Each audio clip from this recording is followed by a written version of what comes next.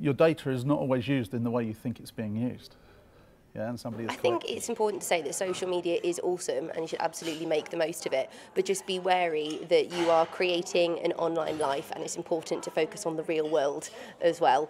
And just in the same way you would conduct yourself in real life, just maintain that in your online world as well. Privacy fix for social media, that one? Yeah.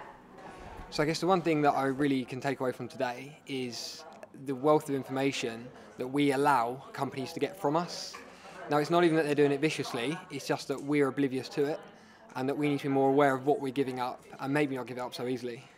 I think it's going to be to make sure that my location settings are off, because when we went on Gramfeed and saw that you could find pictures through people's locations, that was quite worrying. The thing I was most impressed by was the AVG privacy fix and the fact that you can hide and change all your privacy settings so people can't find out where you live, which that really shocked me and scared me even more. But now that I know that there's a prevention in place to change that. Now, is anybody worth more than I am?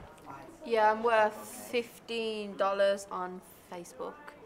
What we may put online today is going to be there in 10, 15, 20 years' time, and it can make us more vulnerable as we get older.